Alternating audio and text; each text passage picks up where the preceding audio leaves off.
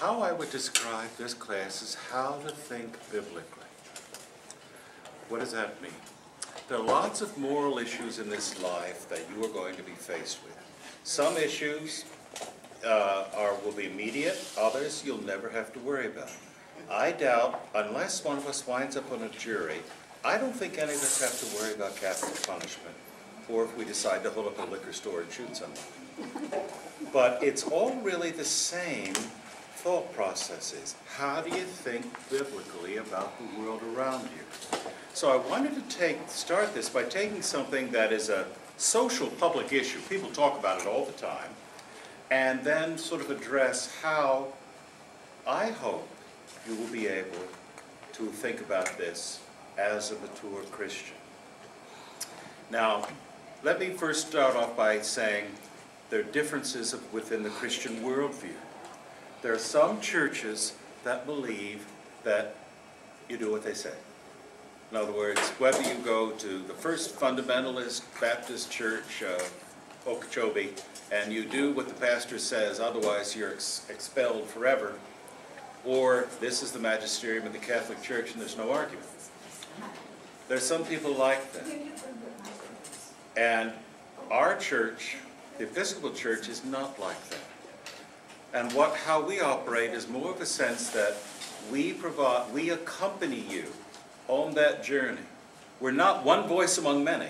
You should listen to us first, but we're not going to tell you how to think. We're going to point to you the sources of truth, which are the gospel. We'll point to you what the tradition is, but at the end of the day, you make up your own mind. So if you ask the question, what does the Episcopal Church think about capital punishment? It thinks everything.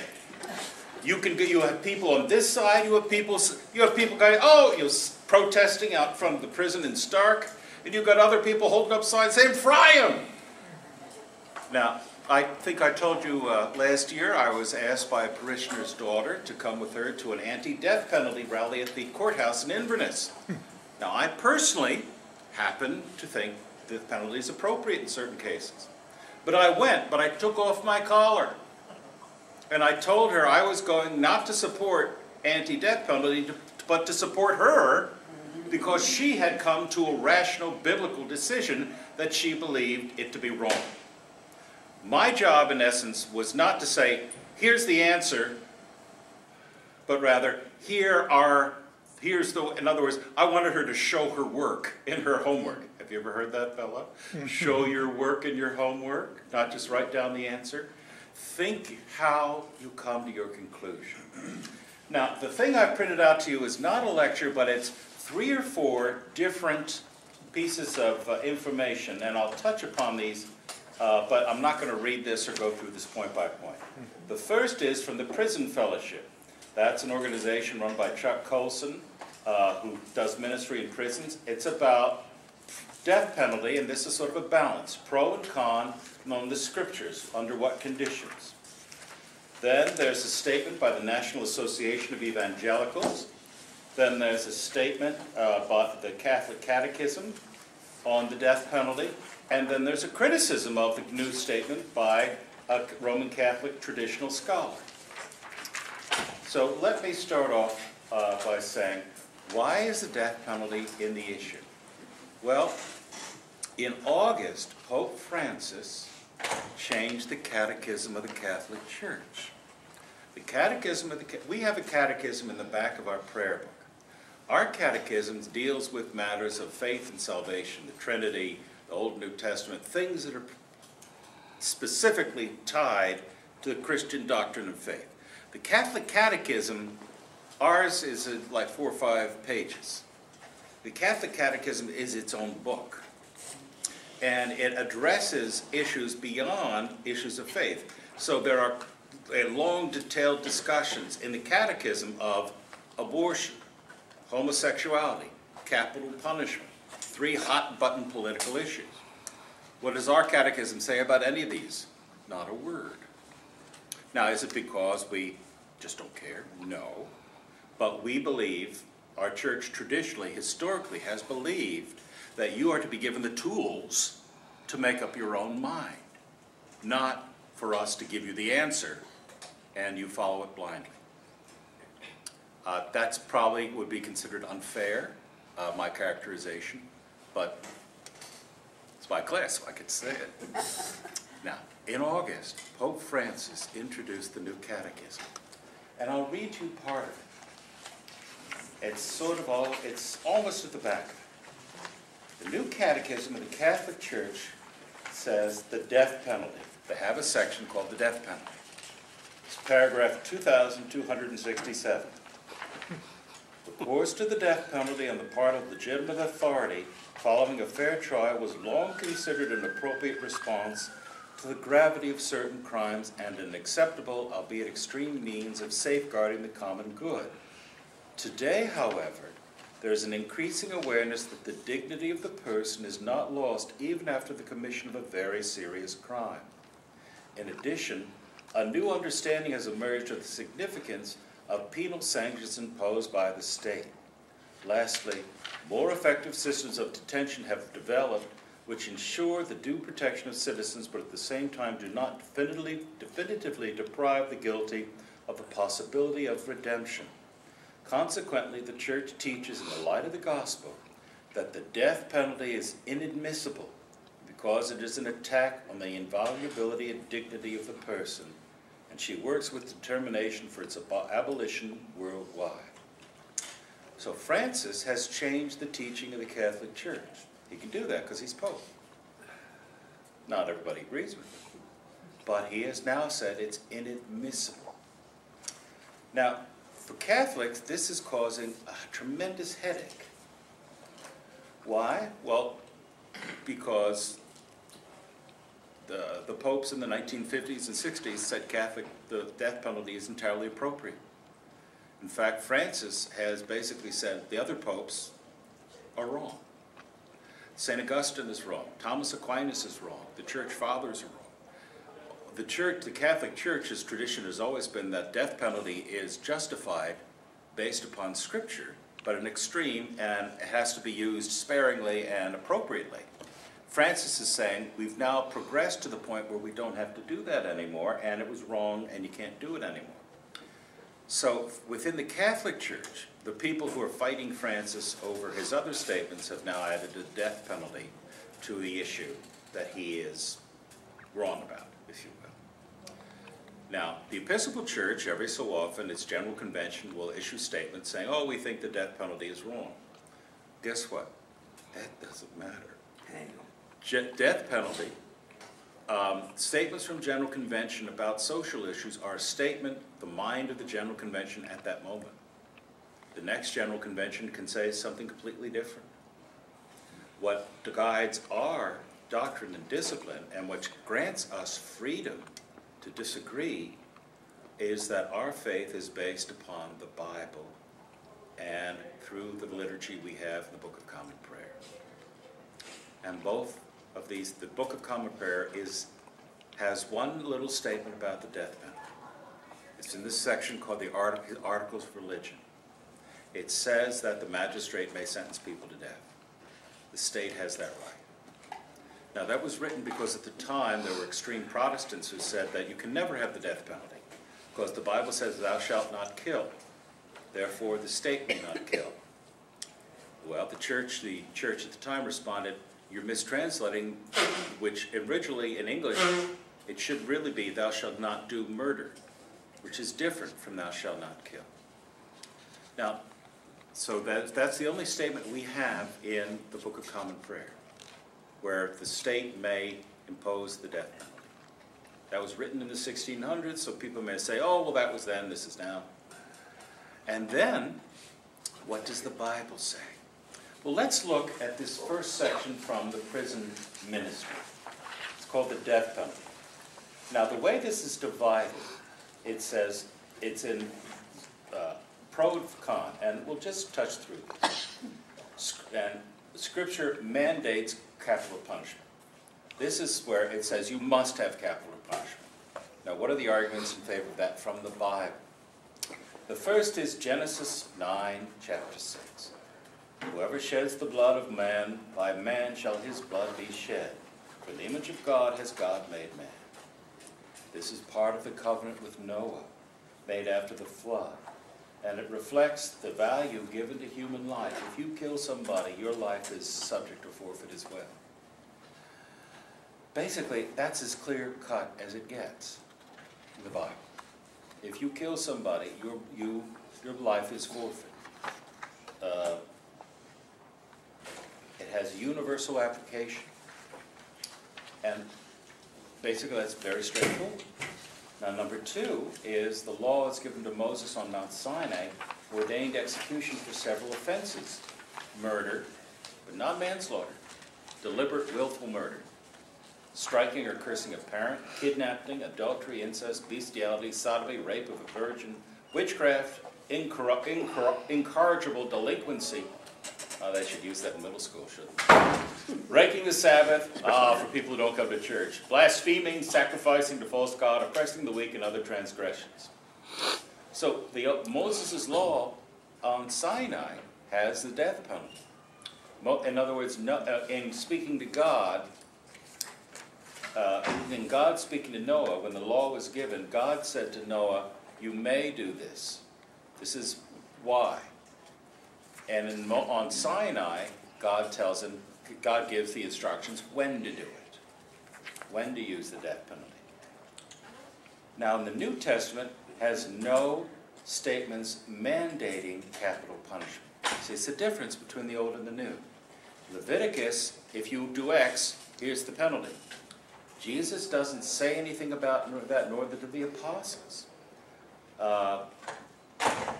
For in Romans, Paul calls his readers to submit to the authority of civil government, reminding them that if you do wrong, be afraid, for the authority does not bear the sword for nothing. In other words, in its ultimate use, this word sword implies execution. Now, one of the things early Christians faced was when they were civil servants. They had joined a new religion. They had committed their lives to Jesus Christ. They understood God's love. We must love our neighbors ourselves. Yet they were soldiers. They were magistrates. They had real jobs.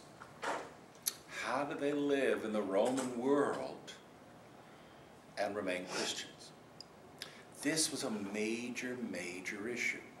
Some of the early saints, for example, were Roman soldiers who refused to kill, and because of that, they, in other words, I order you to massacre this innocent village just because we need to terrorize the inhabitants. Sort of things the Nazis would do in Poland.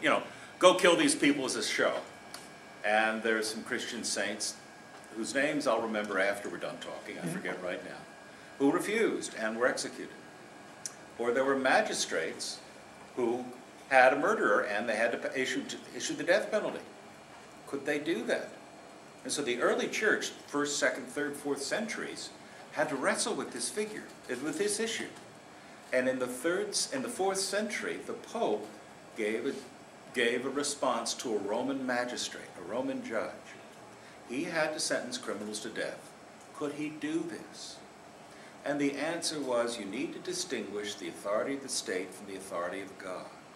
In your personal dealings, in your own life, and how you live as a human being, you must follow Jesus' example. But as an instrument of the state, and we must honor the state, we must carry out the state's actions, you can do things that you personally would not approve of, but in the name of the state. So you may impose a death penalty as a judge. Now, what's the problem with that thinking? Where can that go if you take it too far? Well, we saw that in World War II, didn't we? Not all Germans were Nazis. Some of the people who carried out the Holocaust were good Christians, but why did they do it? They were obeying orders. You see, and in other words, where's the line between I'm obeying an order from my superior to I cannot violate the laws of God? Does anybody want to find that line for me? That's tough. That's really a tough question. Well, let's ask the military expert, Do you have to obey all orders or lawful orders? You have to obey only lawful orders. If the order is illegal, then following the order is illegal. What would be an illegal order, you know? Shoot Well, up this village? Shoot up the village, to commit murder, to detonate a weapon that is not the intended use of that weapon. So, I know in military, I never got that far. I never got past basic training. There's a reason for that. Reason for that, yes. They didn't want to put me in anything that would float or blow up. You know, there are classes on ethics, how you behave, because you have power of life and death in your hands, and you cannot just exercise that and justify that by saying, well, might is right and the state says I can do it and I had an order to kill people. So this is people spend their lives studying this issue, but it's one that's been with us from the very beginning. From the very beginning, there have been Christian soldiers and Christian judges and Christian people who carried out executions. And the church has said to them, if you are doing this in a lawful, just way, it is permissible to execute criminals. It is permissible to serve in the military, because the military service, at the end of we need to view that as a just and proper use of military force, of defense. We live in a fallen, broken world. If we lived where everything was hunky-dory and daisies and there were no bad people, this would be an issue. But we don't live in that world. And we have military in an ideal world to protect our country. Now, in a fallen, broken world, we have a military like, say, the German. We have a military to conquer other people. That was, I think I shared with you early in the year, that during the Second World War, a number of Roman Catholic officers went to the Pope in Rome and said, look, here's what Hitler's doing. Here's what he's doing in Poland. Here's what he's doing in Russia. He's killing Jews. He's killing Catholic priests. He's doing all this stuff. And the only way it's going to stop is if we kill Hitler. And the Pope gave the sanction for the assassination of Adolf Hitler. So that Klaus von Stauffenberg, the man who actually put the bomb under the table that tried to kill Hitler, knew that his murder of Adolf Hitler, attempted murder, was blessed beforehand by the church. That's that's hard to get your head around, isn't it? But again, when you're dealing with Nazis, it's an easy decision. But let's put it down more into our own lives. We have a parishioner who actually is on duty today. He's a deputy sheriff.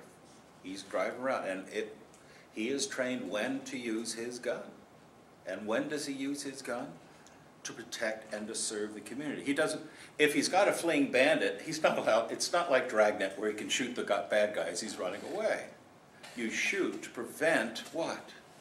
Him harming other people. You see the distinction? But that has been a developing understanding of how we use force. So let me get back to this before I get too far down in the rabbit hole. When does Scripture prohibit capital punishment? Now, in the Old Testament, we can't find it because it clearly mandates it. For those who believe Scripture prohibits, have to look at the development from the New Testament, from the Old Testament to the New. Now, the first argument is Israel was a theocracy, a nation ruled directly by God. Therefore, its law was unique. Executing false teachers and those who sacrificed to false gods are examples, provisions that sprang from Israel's unique position as a nation of God called to be holy. When Israel ceased to exist as a nation, its law was nullified. Even the execution of murderers stemmed in part from God's special relationship to Israel. Numbers 35 says that the blood of a murder victim pollutes the land, a pollution that must be cleansed by the death of the murderer. If the murderer could not be found, an animal was to be sacrificed to God to purge the guilt of the community, purge the community of guilt. The second argument is that Christ's death on the cross ended the requirement for blood recompense and blood sacrifice. The sacrifice of Jesus, the Lamb of God, replaced the sacrifice of animals. His death also made it unnecessary to execute murderers to maintain human dignity and value, because the crucifixion forever established human value. Hebrews 9 says, "How much more then will the blood of Christ, who through the eternal Spirit offered himself unblemished to God, cleanse our consciences from acts that led to death, so that we may serve the living God." And then the third argument, Christ's teaching emphasizes forgiveness and willingness to suffer evil rather than resist it by force. This may not be definitive on the issue of the state's authority to execute, but it does demonstrate a different approach to responding to evil than that established on Mount Sinai. Christ's example is not demanding death for the adulteress, supports this argument. So what they're saying in this point is that Jesus takes the law and he doesn't cancel it, but he fulfills it in himself. He is the sacrifice that is required to pay for the sin. In other words, the Old Testament, the argument goes, required an eye for an eye, tooth for a tooth, which is proportional. In other words, if you knock somebody's eye out, you can't kill them in return. The punishment must meet the crime, which actually was an advance on society. You know, the old-fashioned vendetta society, you bring a knife, I bring a gun. In other words, it just escalates. An eye for an eye was used to level things out. But Jesus is saying, I'll give my eye instead of you taking it from another person. And so that argument is that in Christ, we don't need to exact retribution or vengeance, because vengeance is mine, says the Lord. So do you see where the arguments are going there? We have very clear argument in the Old Testament, and then we have not straightforward, but we have what I would call theological arguments.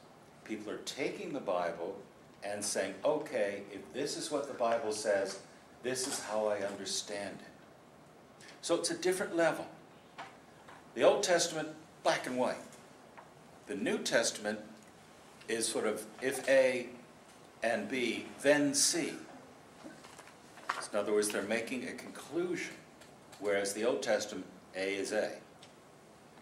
Now, let's jump to the next. Scripture permits capital punishment. Those who argue the Bible permits capital punishment see strength in both the pro and arc arguments, but disagree with the conclusions. Argument 1. As noted previously, Scripture includes many provisions for capital punishment. But Moses limited the scope of Genesis. For example, individuals guilty of manslaughter or causing another's death were exempt from the death penalty. In other words, if you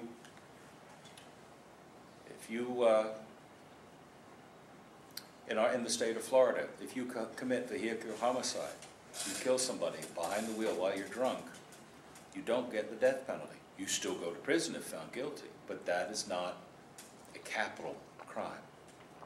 In Florida, the capital crimes essentially are murder and I think kidnapping still, but I don't think. I think it's. But I don't think people have been executed for kidnapping in a long time. Some people may remember this, but does anybody remember the name of Carol Chessman? Carol Chessman was on the cover of Time magazine in 1961. I wasn't born yet, so I don't remember. But Carol Chessman was what I would call the sort of criminal they would have on Dragnet. He was a rapist, he was an armed robber, he was a kidnapper, and he was finally arrested by the police in Los Angeles. He'd spent more than 2/3 of his life behind bars, and he was finally arrested after he committed a series of particularly vicious rape kidnappings. This guy was a monster. And Chessman was found guilty, and he was sentenced to death for rape, because in California, rape and kidnapping, because at that California, kidnapping was punishable by death. And Carol Chessman was the subject of massive anti-death penalty campaign. It really was the start of the modern movement in America to end the death penalty. And those opposed to the death penalty picked Chessman because he never actually killed anybody. He would just rape and kidnap women. And he eventually was executed in the gas chamber in San Quentin, but not till it went up to the Supreme Court and back down and all this and that. And it made the cover of Time magazine. It was a subject of lots of civil rights marches, and really put the death penalty in the public eye. And the new governor of California, Jerry Brown's father, a man named Pat Brown, said, I'm not going to execute anybody on my watch because, you know, that's a step too far. And it started the modern movement to abolish the death penalty, which reached its height and remember, in the 60s in California, who was the most famous death penalty case in California in 1968? Manson? Charles Manson. Charles Manson, Leslie Van Pouten, Patricia Krenwinkel, Susan Atkins. There were 3 girls and one man named Tex Watson, and Manson, all sentenced to death for their part in the Tate LaBianca murders. Particularly gruesome, horrible murders. And when the Supreme Court banned the death penalty, they were all sentenced to life imprisonment. And here's a funny aside. Manson died earlier this year, unrepentant to the end. But every other one of those people I mentioned, while in prison, and they're all still in prison except for one who died, they're all still in prison, have all become Christians and have all become pastors within the church. So one of the arguments against the death penalty is that people can and do reform, and prison, it's a terrible place. I wouldn't wish it on anybody, but at least they're doing something productive and helpful in their lives. Then you point to Charles Manson, who didn't do a good thing his entire life. How do you decide when both, in other words, how do you, and so people say, how should we decide? We have these 3 women and 1 man who all become Christians while in prison and have genuinely reformed. Nobody doubts that. They're never going to get parole because of the notoriety of their cases. It's just not going to happen. And then Charles Manson, who has no regrets whatsoever. He'd do it and again in a heartbeat if he could. How do you decide at the time without the benefit of 40 years waiting? And so some people say we need to err on the side of caution and allow them the opportunity to repent. Well, let's take it a different direction. You read about these cases. Texas executes people. Texas executes 1/3 of all the people killed in the United States under capital punishment. They have executed, since the death penalty was reinstated, they've executed about 150 people. They're fairly regular about it. Florida is up there too. Most of the northern states do not execute. Most of the southern states do. In Texas, you have a lot of people that the newspapers report have these sort of at the end conversions. And they still get it. They still get lethal injection, I think they do in Texas. And the argument says, well, now that they've asked God for forgiveness and repented, shouldn't they be let off? Now, what's the answer to that? You know, God may forgive you, but you still have to pay for the consequences in a minor way. My daughter will occasionally call me, Daddy, I've overdrawn my bank account and my checks are bouncing. Well, I'll cover her bank account, but I'll make her pay the overdraft fees because she needs to have some understanding that there are consequences to your ex. I'll forgive her, I'll take care of it, you know, I'm a sucker, I'll do, you know, whatever baby wants, baby gets, but still, there needs to be some idea of consequences. So, Father George? yes. One of the problems today that wasn't the situation 50 years ago is DNA. Because we see many times where men or women in prison that have been convicted of murder and are waiting capital punishment, a DNA, for some reason or some way, comes up to prove that the DNA at the murder scene was different than that of of those accused for murder. So some of those that are against capital punishment today that may not have been 50 years ago use the DNA example of innocents that had probably been killed. You've raised an excellent point, and I'm going to jump back to the National Association of Evangelicals statement. And because one of the things they say is that members of our organization are both in favor and opposed. So they have to basically take this position. One of the things they say, unfortunately, all human systems are fallible. Studies of the death penalty have indicated systematic problems. These include eyewitness error, coerced confessions, prosecutorial misconduct, racial disparities, incompetent counsel, inadequate instruction to juries, judges who override juries that do not vote for the death penalty, and improper sentencing of those who lack the mental capacity to understand their crime. In the first decade of the 21st century, 258 wrongfully convicted people have been exonerated due to the introduction of DNA evidence. 20 of these were serving time on death row, another 16 had been convicted of a capital crime but not sentenced to death. So here's Bob's point. We know scientifically that eyewitnesses make mistakes. This isn't a politically incorrect thing, but it's harder for me to identify among different black people a person I saw than it is for white, unless I live in a black society. It's harder for a black person to just, you know the nasty little saying, they all look alike? I mean, you go to China and you see all these people, I can't tell them apart. Chinese come to America, they can't tell us apart. And the eyewitness identification across racial lines is difficult. It's not, that doesn't mean you're always wrong. It also means, and we have judges and we have prosecutors who just go for the conviction, who withhold evidence. We've had a lot, not a lot, but we hear time and again of corrupt judges and prosecutors and police who basically want to close the case. And as my wife would tell you as a lawyer, most lawyers are pretty crappy lawyers in the sense that they just do it for the fee. They're not really invested in their client. And if you have a public defender, fortunately, he's got maybe 150 other clients, and you've got 20 minutes of his time, and he's going to try to get a plea bargain just to get you off his books. That doesn't mean he's a bad lawyer, but just the reality is he doesn't have, you're not hiring Perry Mason, who can send a private detective and spend weeks looking into your case. If you want to disprove DNA evidence, you have to have the money to pay a lab. So people who make that argument are saying that the system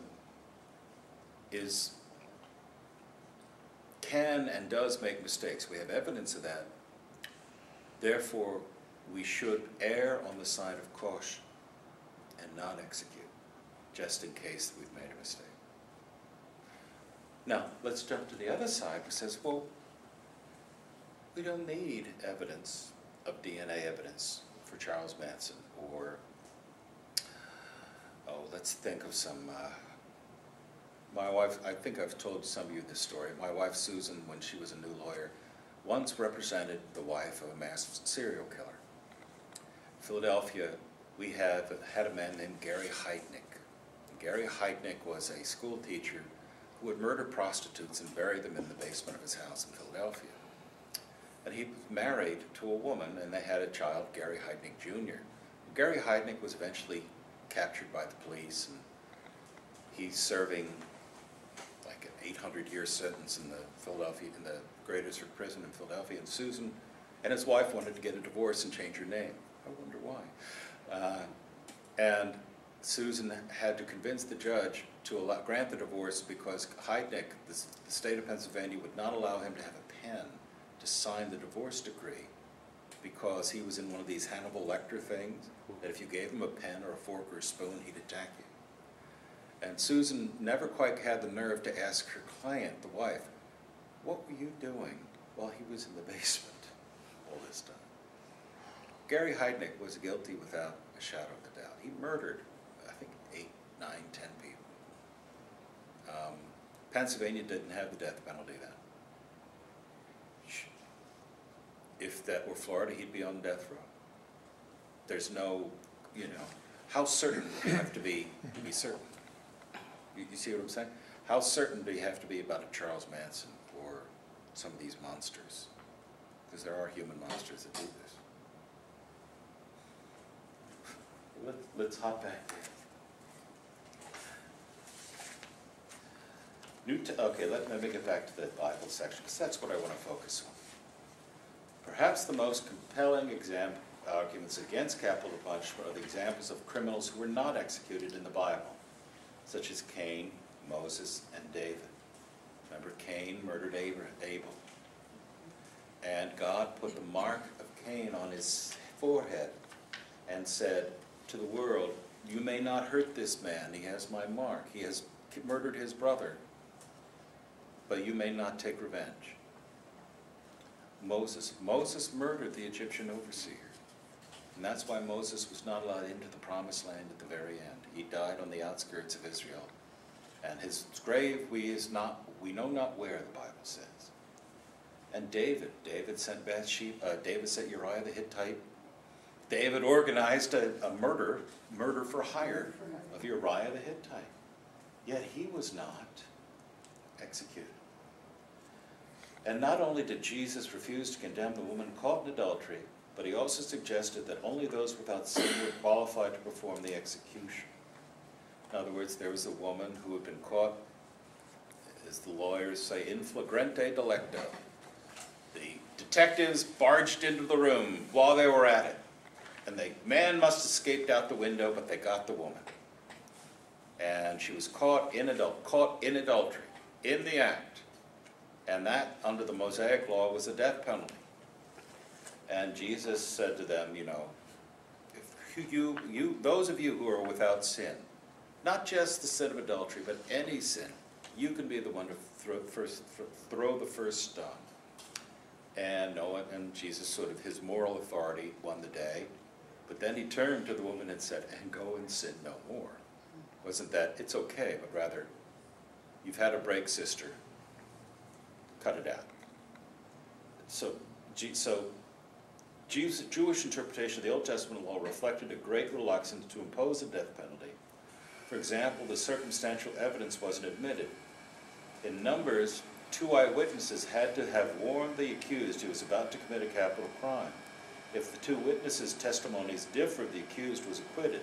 Men presumed to lack compassion could not rule on a capital case. So let's think about that. If we've been watching the newspapers and reading the newspapers lately, what are some people saying about Judge Kavanaugh? He doesn't have a judicial temperament. He gets angry. Now, I don't want to talk about that issue, but that's actually a biblical issue. It's not a dumb argument.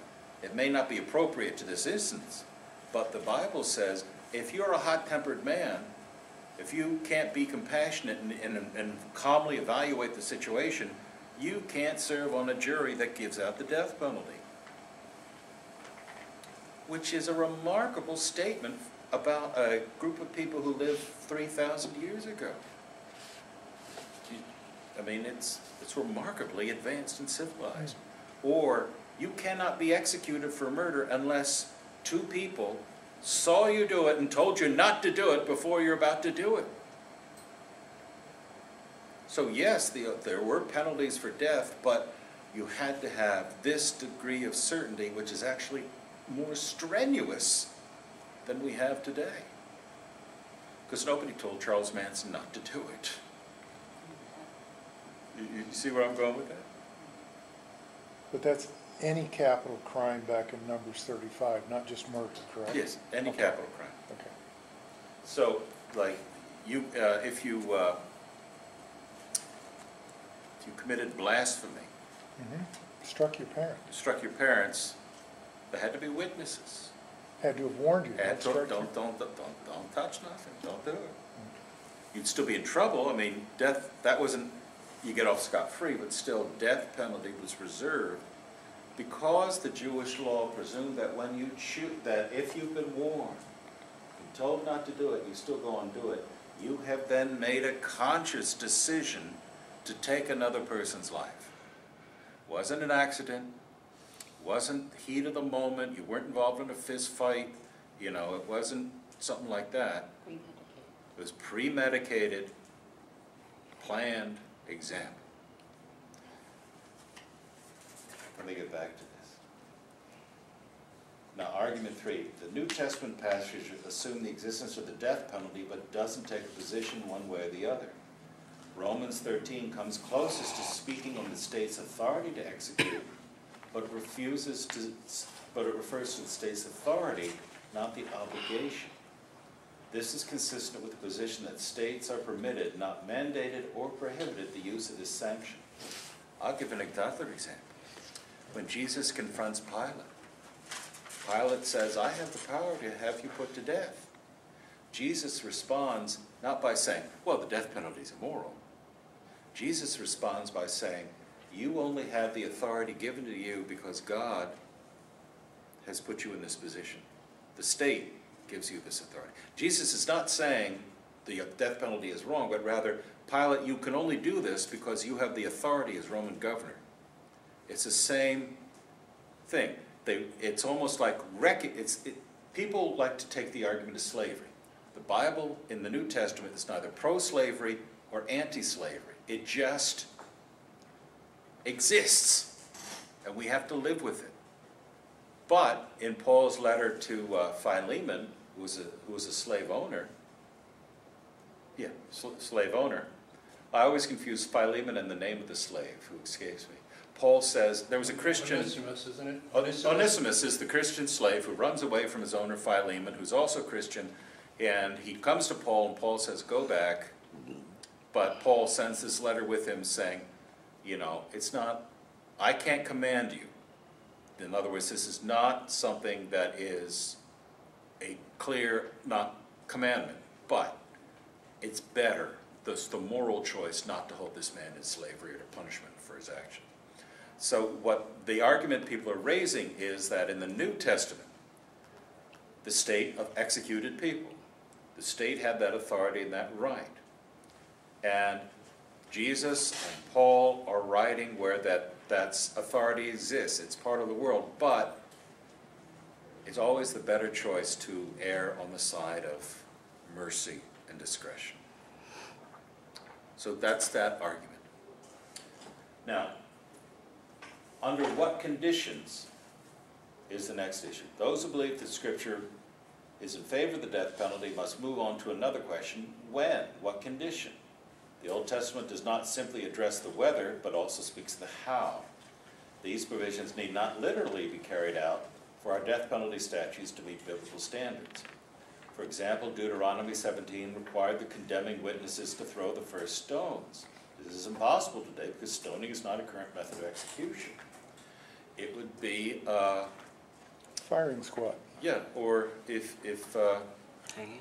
you were one of the witnesses to the guy holding up the liquor store, you were there and gave the evidence that convicted him, and he shot the clerk and is going to die. You're the one and have to go up to Stark, and you're the one that pulls the switch to send the jolts through him in the electric chair.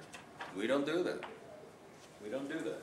So we don't follow the Old Testament model by any means. However, the principle is that the witnesses were held responsible for the consequences of their testimony. That's a big statement, because remember, the Ten Commandments are not ordered of, number 8 is more important than number 5, and thou shalt not kill, and thou shalt not bear false witnesses are on par. And that's why in our Western legal code, if you perjure yourself such that a person goes to their execution, you are guilty of a capital crime yourself. If you perjure yourself in a death penalty case, and it's found to be that you deliberately lied on the stand in order for that person to go to jail, to be executed, it is as if you put a gun to their head and shot them. That your legal responsibility as a murderer. So, thou shalt not bear false witness is on par. So, proportionality. Exodus establishes that the punishment must be proportional to the crime. The sanction of death should only be considered in the most serious of offenses. This is an eye for an eye, a tooth for a tooth. To us, that sounds rather harsh, but in that day and that time, that put an end to what we would today call vendettas, of escalation of violence. You slap me, I punch you, I knife you, I shoot you. You knife me, I shoot you. No, stop that. Certainty of guilt. Before a murder could be executed, 2 witnesses had to confirm his guilt. This is a very high standard. The Bible says nothing about circumstantial or DNA evidence. Intent. Numbers establishes that the capital punishment could not have been imposed when the offender did not act intentionally. You've got to be premeditated. You've got to mean to do it. You cannot, it could just have happened. A fist fight, a traffic accident, whatnot. Due process. Ensure that execution took place only after appropriate judicial proceedings. There were no lynch mobs. It wasn't whether the accused was guilty, but whether he had a fair chance to prove his innocence.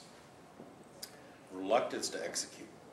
Although the law may sound bloodthirsty, it was also applied with great restraint. In Ezekiel, God laments, "As sure as I live, I take no pleasure in the death of the wicked, but rather that they turn from their ways and live." The lawgiver himself was reluctant to impose a death penalty, preferring that the wrongdoers repent. Reluctance is not refusal, but it does imply that the execution should be a last resort, and as Ezekiel 33 suggests, repentance or contrition could commute the death sentence. Now what follows then are the evangelical statement, the Catholic thing, and it's sort of a conservative Catholic response saying the Pope has got it wrong on making the death penalty immoral. So those are just background issues, but what I want to focus on basically is the conclusion of, you know where my heart is in this, you've heard me talk and I can't really shade it. I follow this thing, that I turn to the Bible. What do I think? I think that there are cases when I think that I'm not an absolutist one way or the other.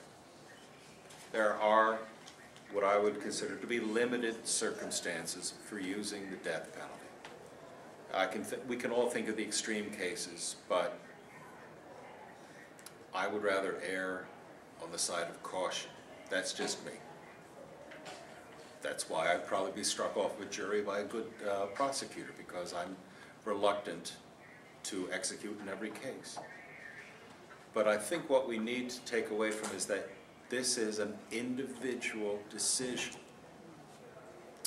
Now that's difficult for some people because everybody likes to have an infallible source to say, this is what we have to do and I don't need to worry about it. Fortunately, the Bible doesn't work that way in this area. It does in several areas. Jesus gives us commandments to love and honor and this and that. He doesn't say you must vote for the death penalty, you must do this and that.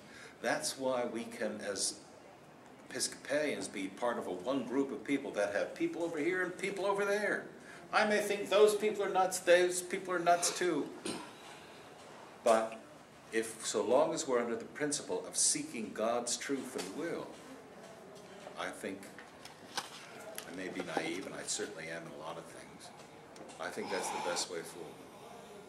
So my personal belief is that the death penalty can and should be used, but I would advise it to use it sparingly as a last resort. In this day and age, I don't think a death penalty frightens some hopped-up 18-year-old who's, full of dope and who wants to hold up a liquor store and he fires his gun. I really don't think he has any fear of anything. So if death penalty is a deterrent, but to a man my age, that's a deterrent. If I'm going to commit a crime, I worry about the consequences. And if I know I could be executed for it, I'm less likely to do a crime. When you're more mature and sober. But, the brains of 18-year-olds and 20-year-olds are different from brains of people my age. So where do you all, so you've sort of seen, so my purpose, let me just state again, my purpose is not to give you this is what we think, but rather to lay out how I hope you approach this issue. The reason why I picked it, because the Pope has been talking about it, and we've had all this sort of Supreme Court stuff, so law has been in the air. But I want you all to think, as we as rational, adult, thinking human beings, how do we come to address issues? They don't need to be the death penalty. It could be abortion. It could be homosexuality. It could be, you know, all these issues that are destroying, roiling our society. They have direct biblical roots in which we can address them and find a way forward. Do you think I'm screwy on this, or what do you all think? My thought is that I've struggled with it myself. And a lot of it has to do with the Old Covenant, the New Covenant, the Old Testament, the New Testament, Jesus' forgiveness, confession and repentance, and all these types of things. But what I know you say frequently, and I also say, is we need to delve deep into Scripture to use that as a background, hopefully coming up with a decision that fits into the amount of time and study and prayer, also important, and put into it. So, you know, it's difficult to come up with a definitive answer because, as you know, probably better than I do, people that want to criticize Scripture, you can point to 650 contradictions in Scripture. So it takes a lot of study and insight in any of these questions. Well, my sermon this morning and my sermon at 10:30 is going to be on the topic of divorce. And I have particularly strong views on divorce. I'll give you some pastoral examples. I very seldom get angry. I get angry, but it's usually where I'm with my children issues, in fact. But I once had a parishioner tell me that he was going to divorce his wife because she had end-stage dementia. He was a very wealthy man, and he had provided for her, and he had a girlfriend, and he, you know, basically was going to. And I really got angry. I didn't yell or anything, but I said, look, you know, that's not one of the biblical reasons for getting divorced. You're married to that woman for better, for worse, rich or poor, sickness and in health, not because it's inconvenient for you at this time, and because you have the hots for your secretary. I mean, that is, I believe, an immoral act. Well, he went to the Presbyterian church after that, but, I mean, but then there have been times when I've said to one woman, you need to leave your husband and divorce him because if you don't, he's going to kill you. Because she was in an abusive relationship where he was, you know, she would walk into doors seemingly every Saturday night because on Sunday morning she'd come to church with black and blue marks. And, you know, and I finally got to know, you know where I'm going. So you could say I'm wishy-washy on divorce because on this example, not in your life, pal. On the other run, you call a lawyer.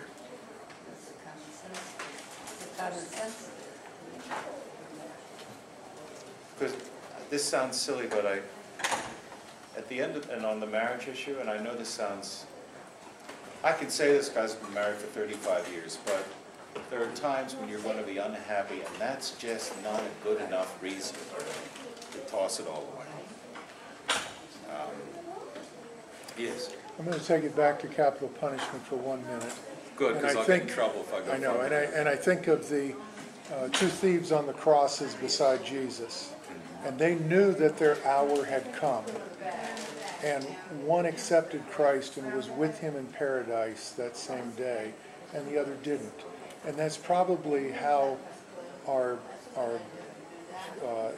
the inmates that are on death row are thinking about it, if they know when the date is. So my takeaway is to find out who's on death row, because I can't change. It doesn't matter what my opinion is on capital punishment. I'm not going to change it. But what I can do is to pray for at least one of those individuals that's on death row, that they come to know Jesus Christ as their Lord and Savior before that date arrives. We used to have a Kairos ministry, the prison ministry.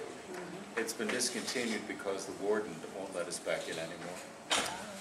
they had somebody brought in a cell phone, and it was pinched from them, and But I don't have to go to prison to do that. I can. no, but I'm saying, Yeah. you know, in going to that, one of the things they train us is don't ask why they're there. Just don't ask why they're there. Just pray for them as people as they Yes. are today. Friends, I need to change my undershirt before the next show. Thank you for that detail. Thank you. And